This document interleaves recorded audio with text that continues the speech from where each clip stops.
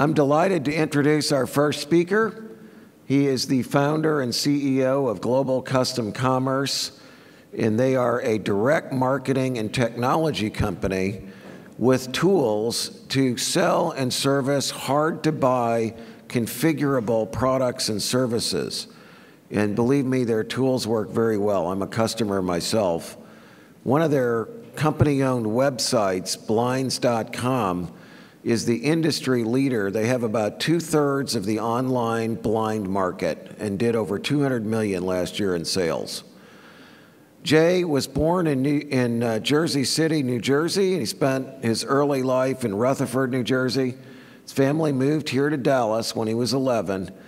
And like many successful entrepreneurs, and Jay is definitely that, he displayed an early interest in business, started several ventures in high school, including one selling custom T-shirts. If you fast forward to 2004, he supplanted NoBrainerBlinds.com and BlindsWholesale.com with the website Blinds.com. And of course, that became a tremendous success. They got quick recognition, were named one of the internet's fastest growing e-tailers by Internet Retailer in 2005. He created and maintains a business model that encourages associates to adhere to 4 core values. And these are things I think will strike a chord with many of us. Improve continuously, experiment without fear of failure, be yourself and speak up, and enjoy the ride.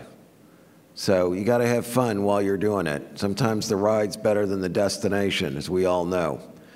In any case, Blinds.com has a very strong corporate culture. It's been recognized by Houston's best and brightest companies to work for in the medium business category. So let me tell you how I first met Jay over email. I've been a customer of Blinds.com with my other business for some time. And one Friday night, I got a marketing email from this guy, from Jay, asking for feedback on a purchase I made. Said, tell me anything you can to improve the experience or the product. So I fired off a quick email to him about the valances that come with his 2-inch wood blinds. He immediately got back to me, addressed my question in about 5 minutes, and it started an interaction that lasted for an hour or so of emails. And I was blown away. This is a Friday night that the CEO of a company that's as big as Jay's and has as many customers as he has would take the time to correspond with me like he did. So I looked him up and found out who he was, and I thought, wow, this is a guy we need at our conference. So please help me welcome Jay Steinfeld to the stage.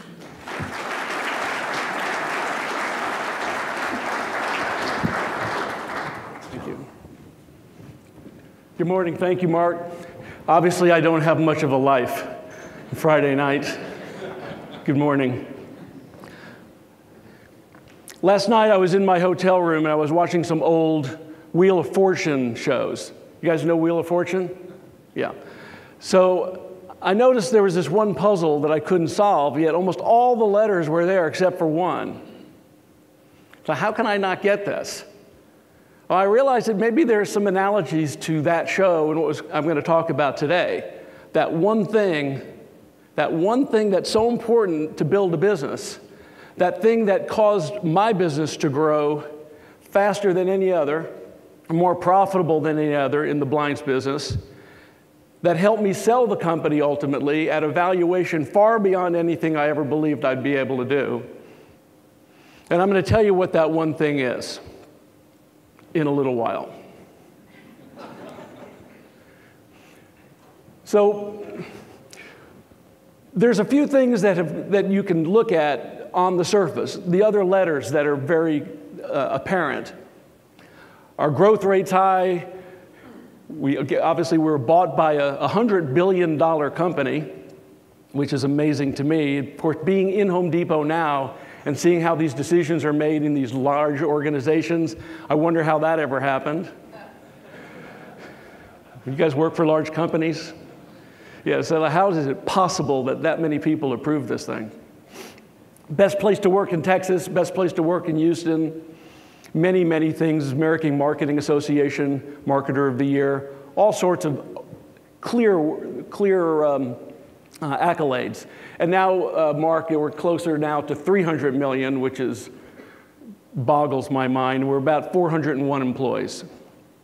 So those are the easy things to see about our success. But I don't want to make this so much about business or metrics or things like that. I want to talk about that one thing. So we've got this really nice organization. It's bright, it's colorful, it's like a startup. Well, you really feel like we're a startup. Every day we're a startup. We're just getting started. It's a culture that is bright, open, lots of dialogue, but it wasn't always like that. It actually started more like this.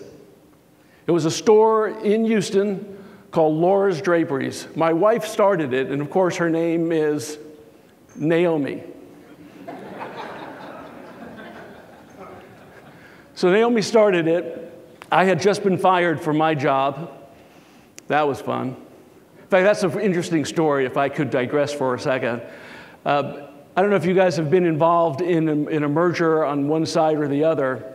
I was doing the diligence for the company I was working for, and I was looking at the org chart post-merger, and I wasn't on it.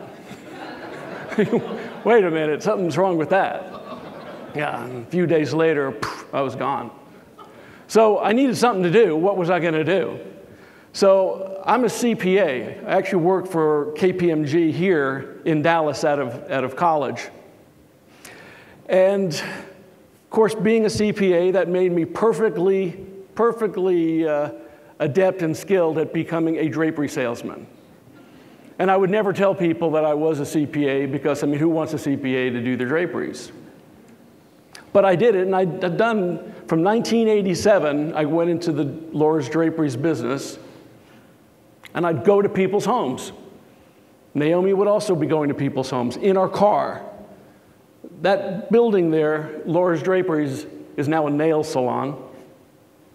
It was 1,001 square feet, including the stockroom, including the bathroom.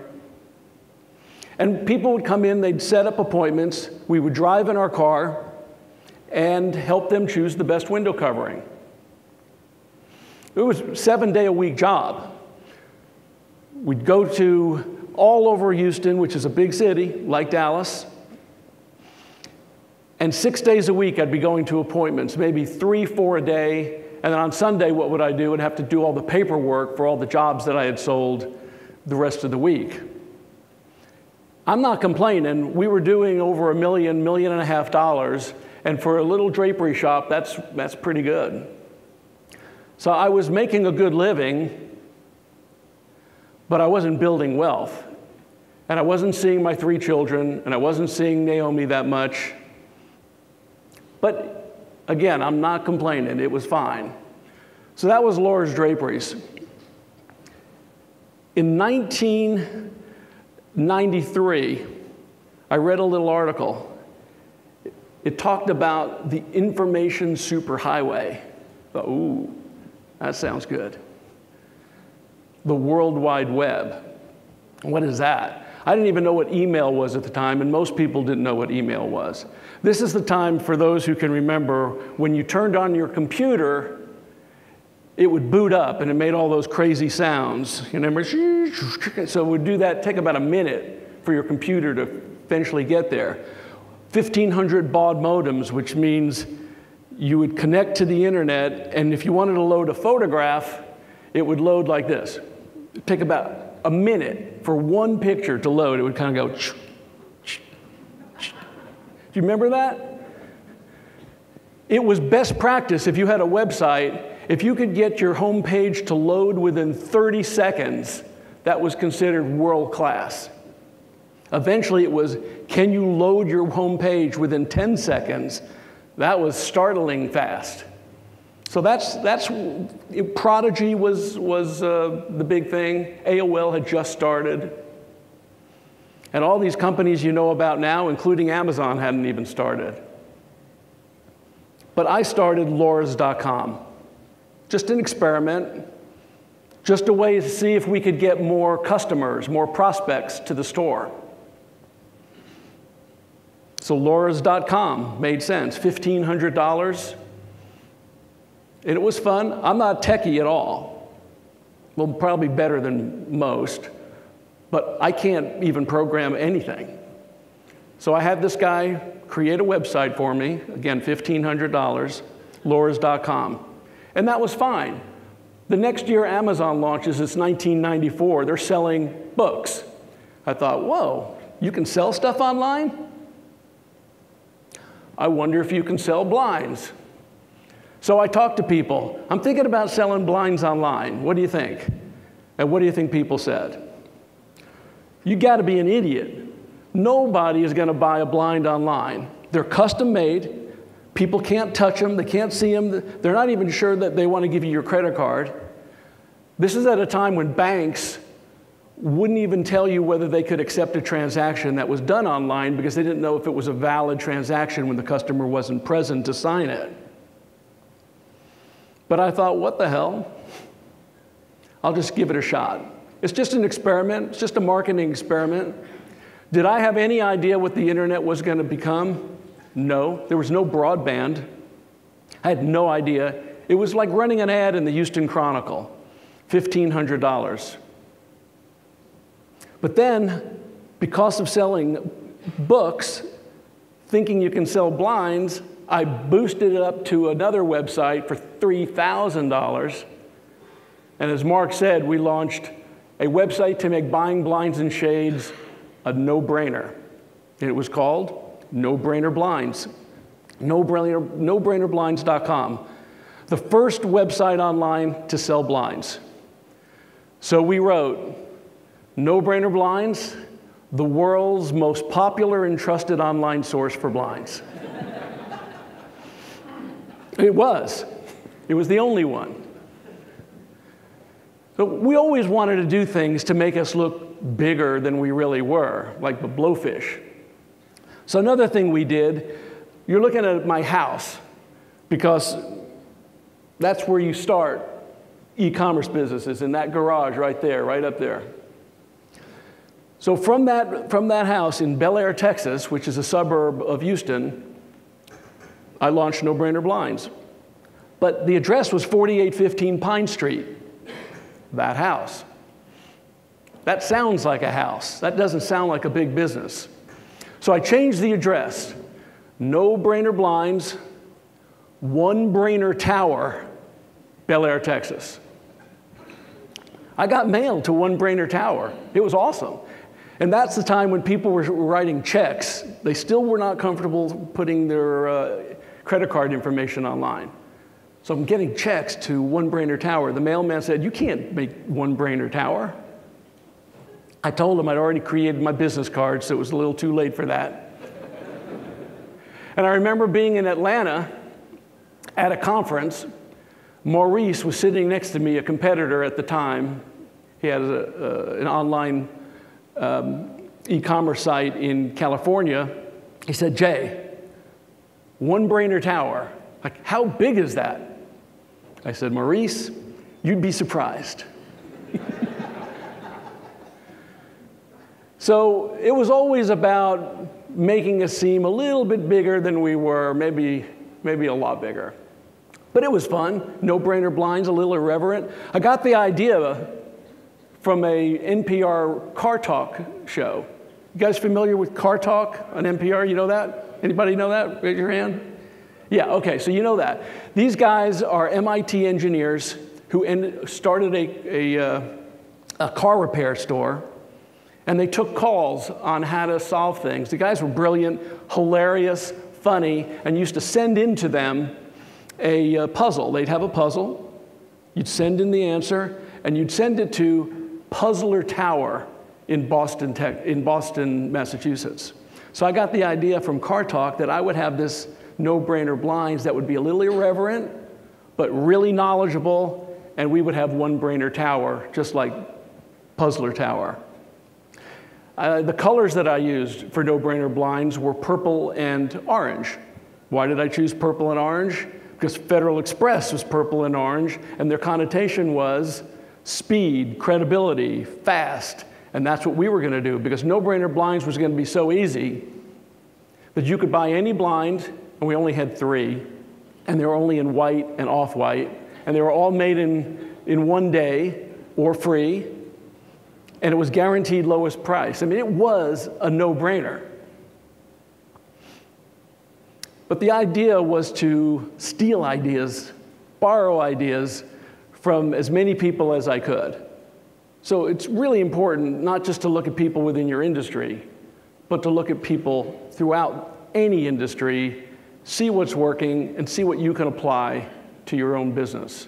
And that's what I did. All the things that I did, even the order forms, everything, were done from competitors. Said, well, if they've spent all this time doing that, they must be good. So you started with that as a platform. And how did I take orders? I just had that store, and I'm in my car driving to appointments all day. So they would call into the store to Laura's Draperies, and we had a separate phone number, 888-4-NO-BRAINER. And they say, all of our customer service representatives are busy. We'll have somebody get back to you. Well, I was the only customer service representative. I was the only person that worked in the whole company. So they'd call me, and I'd be in my car.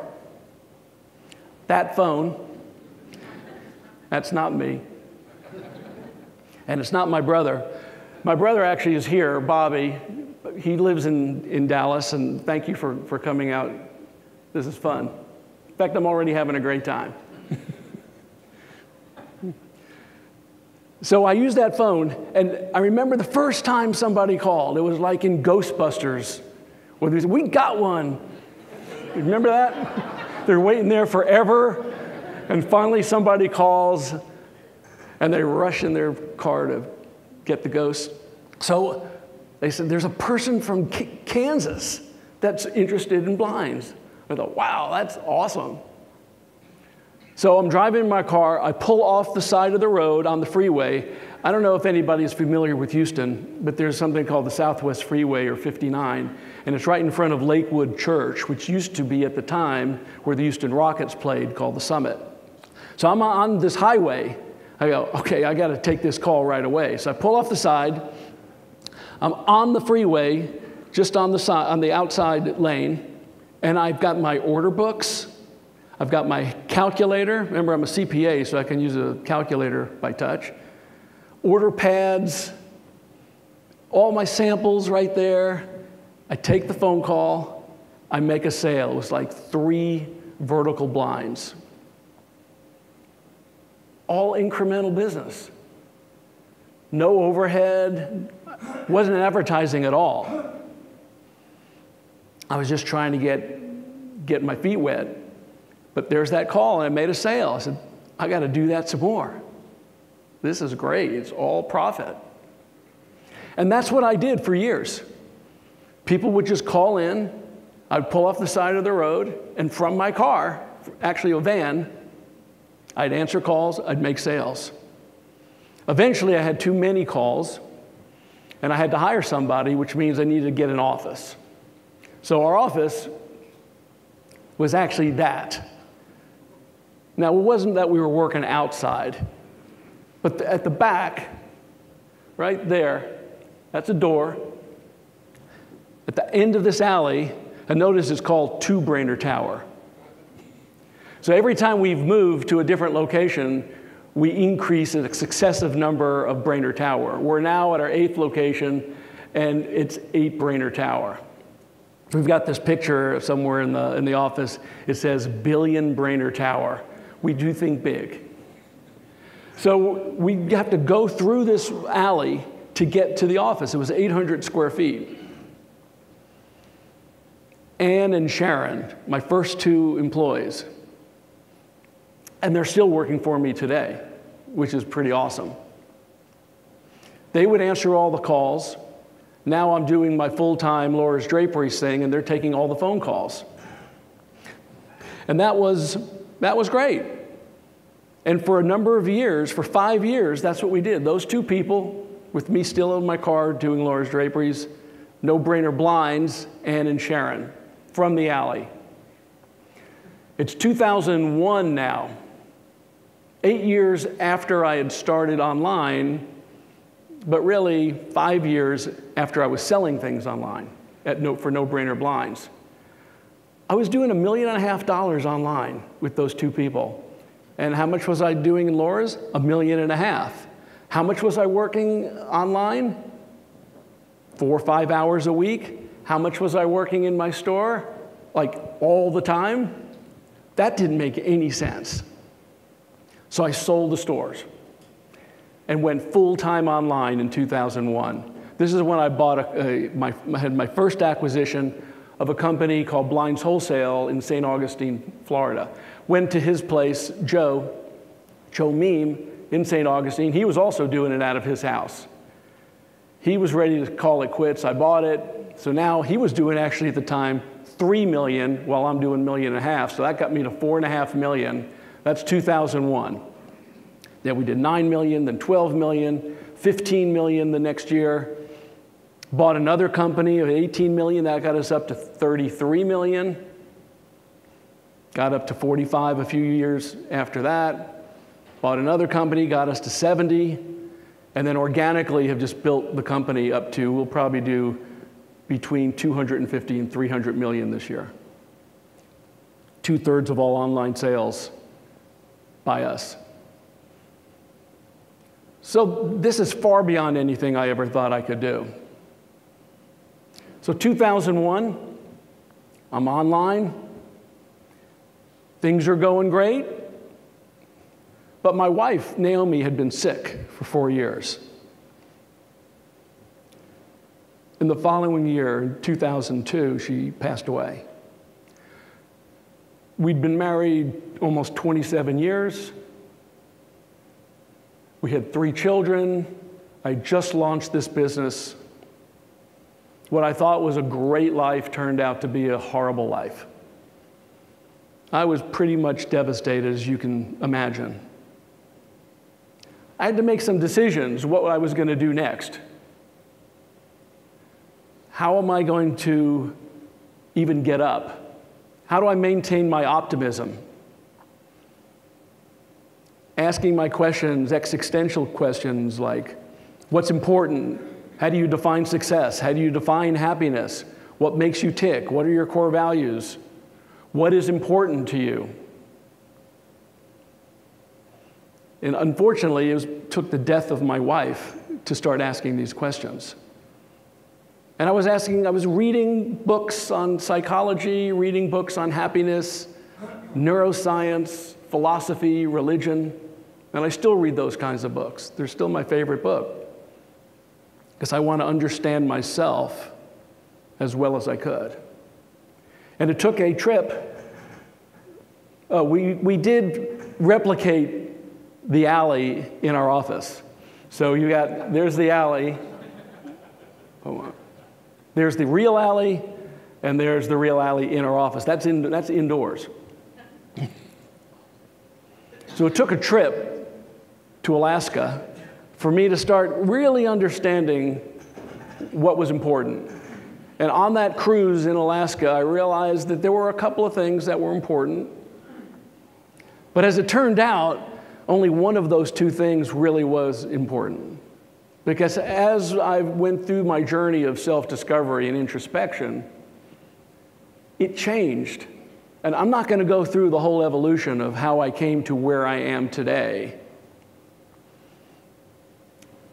But I knew that when I thought pioneering was something I wanted to do, it wasn't true. It was really more about experimenting and just trying new things. After all, I started online. I had no idea what that was. It was totally ambiguous, and I had no idea what I could ever amount to with online business. Nobody did. So today, there actually are 4 core values, as Mark said. And the first one actually has evolved from improve continuously to evolve continuously.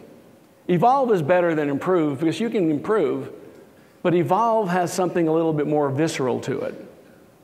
And it's about adapting to what you need to do in order to survive, if not thrive. So evolve continuously. Now, everybody wants to get better, right? Everybody's got the will to improve, but you got to ask yourself when you're hiring people and you look at them, how many people have the will to do what's necessary to improve? Not as many. So what are those things you do to improve? Well, the first thing we look for when we're hiring people, are these people already doing things in their personal lives to get better? In a professional life, fine.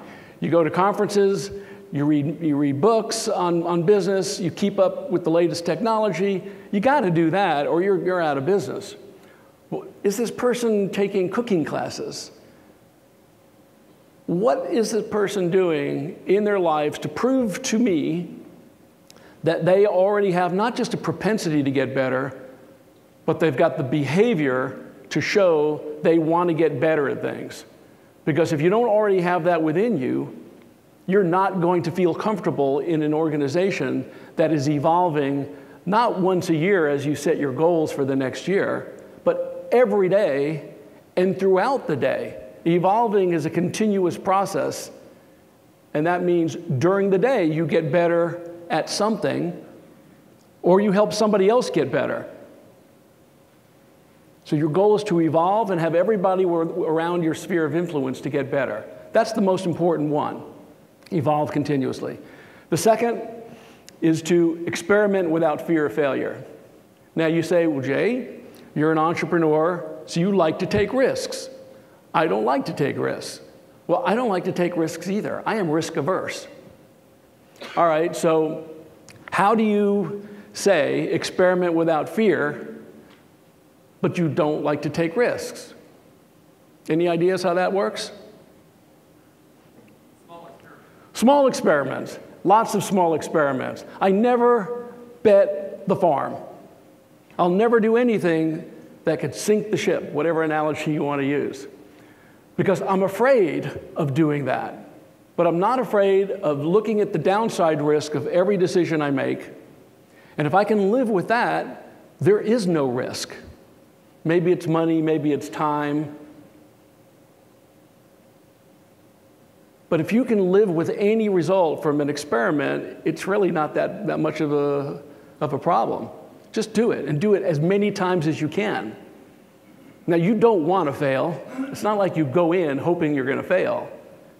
You want to succeed every time, and you always give it an educated guess or based on data as to what you should be doing. But as long as you're experimenting, McKinsey's got a study that shows that when you look at the organizational health, they've got it's called OHI, Organizational Health Index. One of the key variables of the health of an organization is how rapidly they experiment, how often they experiment. And if they don't, they're going to be stagnant. Think about your own business, your own self. How often do you experiment? What kind of culture do you have that allows you or doesn't allow you to experiment? What do you say to somebody within your organization when they try something and it didn't work? Do you say something like, well, that was stupid? Or do you say, I'm really glad you tried that. What did you learn from that? And make a big deal about it in front of other people. Bill just tried this experiment with our supply chain. We thought it was a great idea. It didn't work. We learned this and this. I want to commend Bill for taking the chance to do that. Creating an organizational environment that allows people to experiment is up to you. And it can be done. You just have to be clear with your intentions that it's okay to do it. But even more than okay, you've got to insist that people experiment. The third thing is, when you want to make a decision, what do you need? Data, facts. How do you get facts? Well, you observe, you read, you look, and you ask questions, and you get information from the people who are closer to customers, from the people who are closer to whatever the task is within the organization. Because you cannot possibly have enough data to make a decision. So you have to encourage your associates to bring up everything they know so that you can make the best decisions possible. Ultimately, of course, you want them to make all the decisions.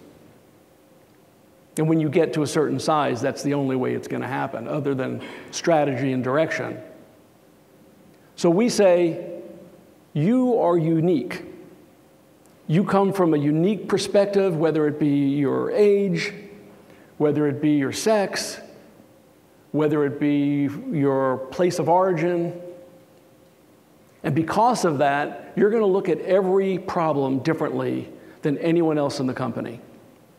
So when you get a diverse opinion from diverse perspectives, you've got way more data points.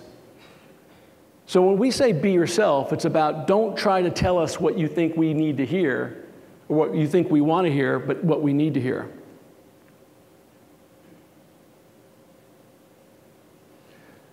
And just make sure you listen, because what you're not trying to do is get buy-in from people. You really want information to make the best decision. Fourth one, and I don't know why you can't have fun at work. I think you can. We do. We enjoy ourselves. And it's not because we have ping pong tables and lava lamps and shuffleboard and we eat cake and we celebrate all the time. I mean, yeah, we do that. But when we work hard, really hard, and we achieve things, that's fun.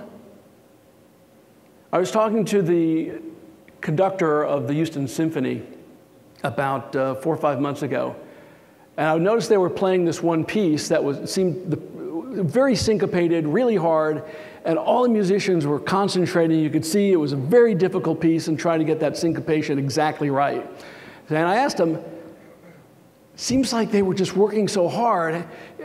Don't they like to have fun? He said, our orchestra had more fun playing that piece because of the intensity they had to put into it and because of the effort to practice and get to the state where they were.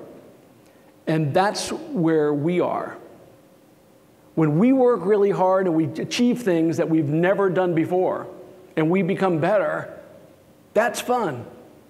Yeah, we have some relief with the shuffleboard, and we've got it's not Mortal Kombat. There's another big game right now. We're having a video tournament today. The finals are today. So we do that stuff too. But those 4 things, evolve continuously, experiment without fear of failure, be yourself and speak up, and have fun. When you have a culture like that, what happens? Everybody's getting better. Everybody's helping everybody else get better. We're helping our vendors get better. We're helping the company get better. We're helping our customers get better. When everything is getting better, you don't have to tell people what to do because they're always looking to get better. And that's been our secret. Understanding who we are, what makes us tick, what are the important things when we wake up, what do we want to do? What do we just automatically do? What's in our DNA? These 4 core values are not goals. We don't strive to do this. This is what we do. We wake up and this is what we do. This is what I do, which is why I'm still at the company after 4 years, because I get a chance to live my core values at a level way beyond anything I've ever had to do. Ultimately, it gets to your purpose, and our purpose is to help people become better than what they ever believed possible. Help people become better than what they ever believed possible. It doesn't mean you help people achieve more. We're not talking about helping people achieve more. We want them to become better people. As a result of being at Global Custom Commerce, our people become better people. We have the Iliad, the Institute for Learning, Innovation, Advancement, and Development. It's our in-house learning center. It's to help leaders become better leaders. It's to help people who are not yet leaders become leaders. We have blueprints for their careers to make sure we understand what their goals are and help them do that. And we help people live our core values. When you've got an organization where people are becoming the best they can be, they then can achieve the best they ever have been able to do. And therefore, revenue goes up at 20–25% a year. Profit gets higher and higher every year, because that's just an automatic life occurrence for us. And what's really awesome is if you do this and you walk away from your business for a couple of days, then you might come back to your business in 2 days with this.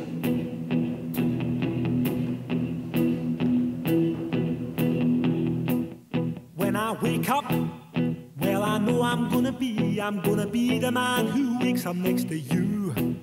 When I go out, yeah, I know I'm gonna be the man who goes along with you. If I get drunk, well, I know I'm gonna be the man who gets drunk next to you. And if I haver, yeah, I know I'm gonna be the man who's havering to you. But I would walk 500 miles and I would walk 500 more just to be the man who walked 1,000 miles to fall down at your door. When I'm working, yes, I know I'm gonna be the man who's working hard for you. And when the money comes in for the work I do, I'll pass almost every penny on to you. When I come home, oh, I know I'm gonna be the man who comes back home to you. And if I broke, well, I know I'm gonna be the man who's growing over you. But I would walk 500 miles and I would walk 500 more just to be the man who walks 1,000 miles to fall down at your door.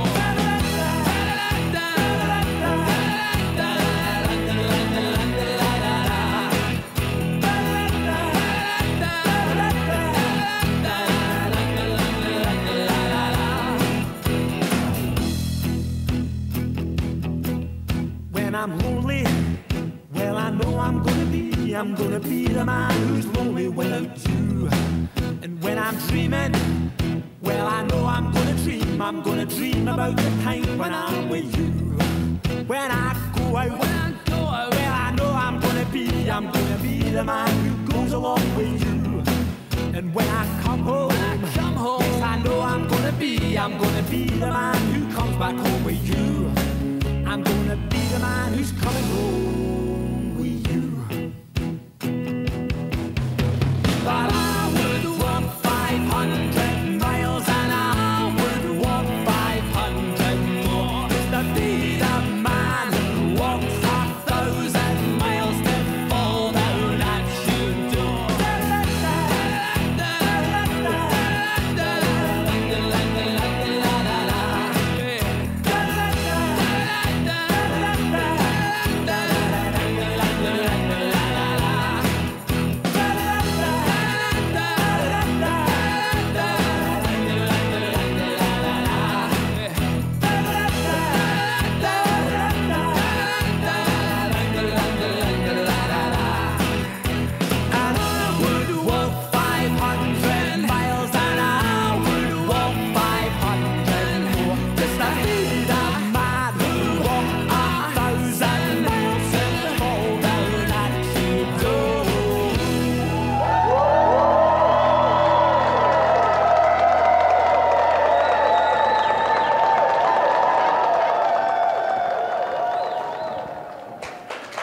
Thank you.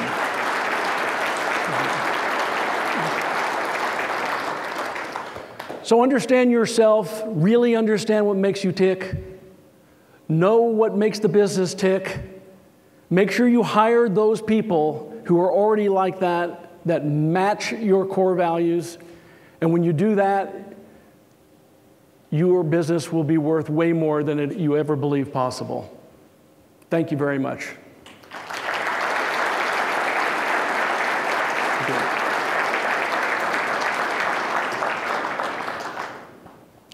Do you want to take questions? Did I want to take questions? Yes, I do. Yes. Did they do that on their own, or was that, did they just? I had no idea they were going to do that. I just showed up and they said, we've got. Building, and they said, hey, we've been wasting some time. We want to show you. Yeah, that's right. So it's clear that you built your business on the principle that a rising tide floats all boats. If you improve the lives of the people that work for you, the whole business is better and the environment's better. Yep. We live in a political environment which is based on zero-sum thinking. If I have more, the only way I can get that is if you have less, and so on. I'd like your thoughts about that, because that's been a sub-theme in this conference in the last couple of days. Well, I'm not going to, the question is zero-sum game. You're asking how it applies in the business, and how can you make everybody better without having the competition between people? No, I mean, I know you're not asking me a political question, right? it's where, so my father, who never voted for a Democrat his whole life, told me at a young age that the purpose of business is to make society a better place. That's the purpose of capitalism. And that's stuck in my craw because, as a college student, I do everything. And the question then is? So the question is, how do you take the principles that you have employed to build a really successful business and ensure that it gets. Propagate them? So how do you propagate this idea of making the whole organization better? Well, there's always this balance between individualism and the greater good. We say that when everybody is better, that's great. We expect you to get better. There's a high expectation. During the first week of training and orientation, I spend an hour with them talking about these 4 core values, how they came about, and why we expect you to continue to get better. And people will look and see that people who are in the organization for 5, 10 years sometimes are no longer there because they did not rise with the tide. We will make those decisions, but we will also help people and coach people to become better. It's not just up or out. It's we want everybody to be up, but if you're not, you will be out. We're serious about high standards. We're serious about evolving continuously, and that goes for our people. But we also say we want you to make other people better. So I don't know if that specifically answers your question, but if everybody has a responsibility to get better and to make everybody around them get better and to make your department better, I think it's pretty clear that we're all getting better. Yes? You're still there after you sold the Home Depot. How's that worked out? And how do you maintain the culture that you have? Two questions. Why am I still here after selling the business 4 years ago? As you probably know, most founders, entrepreneurs, they sell their business to some company, they make money, and then they don't like the man telling them what to do. I'm still there because, one, we're hitting our numbers, so they want me to be there. Got to always hit your numbers. But I have an opportunity to evolve at a rate much higher than I was able to do on my own. It's because I'm living these core values. I have to get better and better. I have to speak up a lot. I have a direct line to the CEO, the CFO. I can talk to them anytime and frequently do.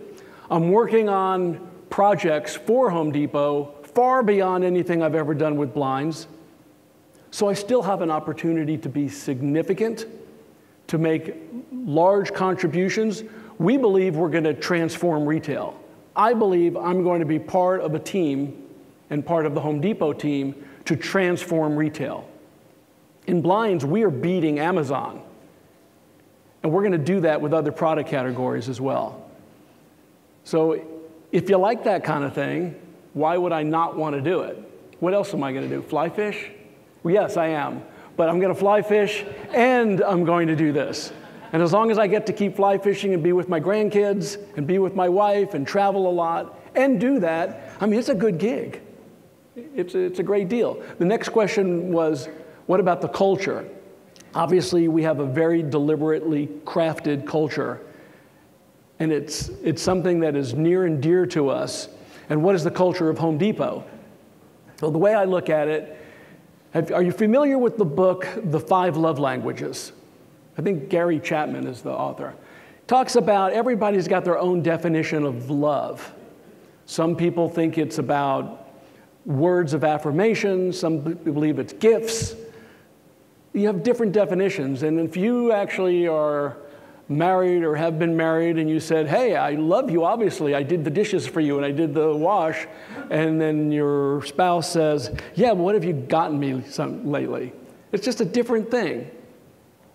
You have to know the love languages. And in business, I think there's 3 love languages. One is customer intimacy, which we are. 2 is operational efficiency. And the 3rd is product technology. That would be like Apple. Home Depot is operational efficiency.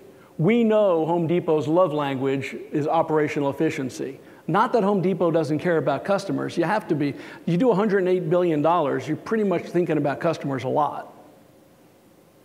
Stock's at an all-time high. They're not doing anything really wrong. But we start from customer intimacy. Home Depot starts from operational efficiency.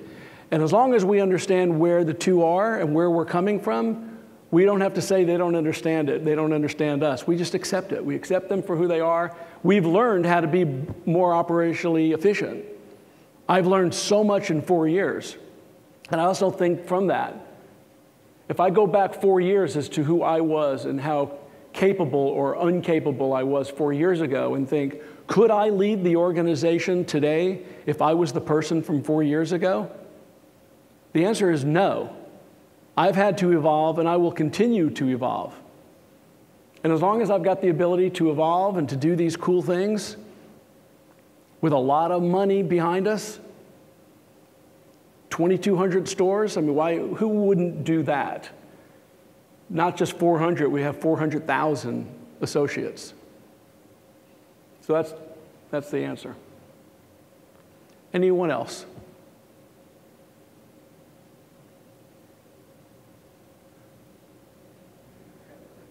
Yeah. You. So how do you continue to evolve and have a business that's that large but still answer an email from a random, customer on a Friday night? And my second part of that question would be, talk to us just a little bit about the system that you have to get that client feedback and how you sort through all that data. I'll answer the second question first. There's a lot of ways. You can do the surveys and all the things. We do all those things. But we have found this one question that we ask every customer 30 days after they buy. Tell us one thing we could do better. We don't send out a whole bunch of questions. Now, we do what's called the Net Promoter Score. We do that also. But every customer gets, tell us one thing we could have done with our product, our service, our process, the website, anything. And we get a lot of people who respond to that. Now, the ones that I respond to, I actually don't respond to everyone, but we do have responses to everyone. But if it's a problem, I'm going to see it. If it's a personal one that they say, hey, I know Jay, I know you, or something, I'm always going to see those. They will give me those types. The ones that just say, I need a New Balance or something, and there's people who will answer those routinely. So I don't look at every single one, but if there's a problem, I'm going to see it. If there's something personal about it, I'm going to see it. And of course, our associates are on the phone. We're asking them to speak up and tell us what they see. So we're going to get a lot of data from our customers. We track all the calls that are coming in. We have disposition codes on those so that we know every call that comes in, why did we get that call? We try to get to the root cause of every problem, keep digging deeper. Why weren't they trained right? Is it a person problem? Is it a system problem? Get to root causes. To eliminate, we really want to eliminate the problems, right? It's fine to be able to answer questions, but you want fewer questions. Mark, did you have something else you were going to ask? I was going to say that a lot of mergers and acquisitions underway in our industry. Probably 3/4 of the people in this room have either bought or sold. What advice do you have? You've done a lot of this here in your prior experience. What advice do you have for buyers and sellers? Question is, what advice do I have for buyers and sellers of businesses on a merger? Because as you know, most fail. The first thing is you've got to understand why, if you're buying a company, why are you buying them? And you need to know that before you actually close, and you need to decide what you're going to do and have a game plan prior to closing on the transaction. The craziest thing is people buy companies and they go, we bought them because we wanted market share, and then you said, so now what? And who are we going to assign to this? All this stuff has to be done months before closing. You've got to, it's the preparation for the integration. And then you need to have the acquiree understand what that game plan is.